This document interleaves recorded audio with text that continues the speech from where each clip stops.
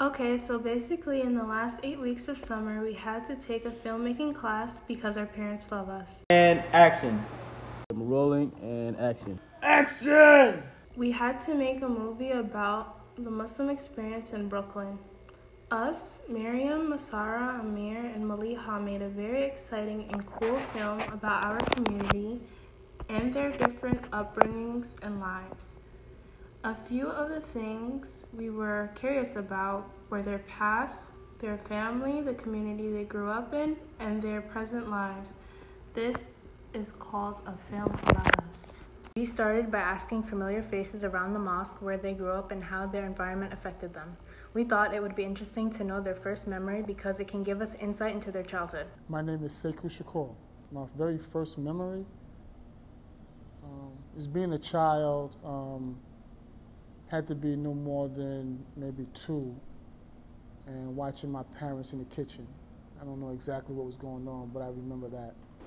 My name is Sheikh Abdul Rashid.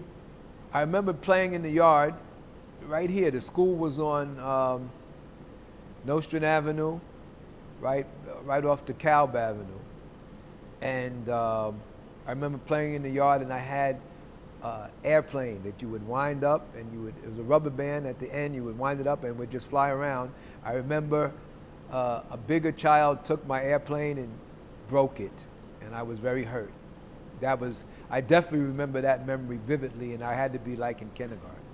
We also asked them what was the most important thing in their life when they were a kid versus now, to see how their perspective of life have changed with age. The most important thing in my life when I was younger was trying to figure out how to be in this world. And as I got older, I figured it out.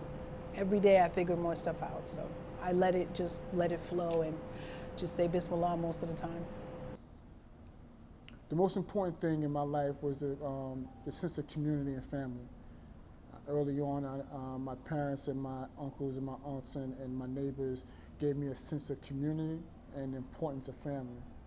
And I think that carried on till I got older, and I have a better appreciation for that now. What event in your life shaped you the most? Wow, that's a recent event then. The event in my life that has shaped me the most. I would say my marriage has shaped me the most. As I'm 57 years old, you think that you've learned you've learned as much as you think you're going to learn, all the important things. But I've learned that there's still some important things to learn. My marriage has taught me to be patient, taught me that I still got some growing to do. So I think my marriage has been the most significant thing. Next to Islam. How would you describe yourself when you were a child? I was very curious and precocious, and I learned that you can question everything, but once you get the answer, you have to accept it. Rambunctious, troublesome, shy, adventurous. That's about it. I don't know. You know, my mother died when I was 10 years old. So I remember having a very close relationship with my mom, and then after that having a very close relationship with my father. So I guess as a young child, I was probably a mama's boy, you know. But then when my mother passed away, my father took over, and you know, he was disciplined, you know. So it was like the tale of two childhoods. The early childhood, I guess you would say I was a mama's boy, and the second part, going into teenage and adulthood, being raised by my father, very strict, discipline, order, law and order father. So I guess I was a mama's boy early and a daddy's man later on. When you were younger, did you know about cinematography, and were you interested in it? When I was younger, I did not know about cinematography.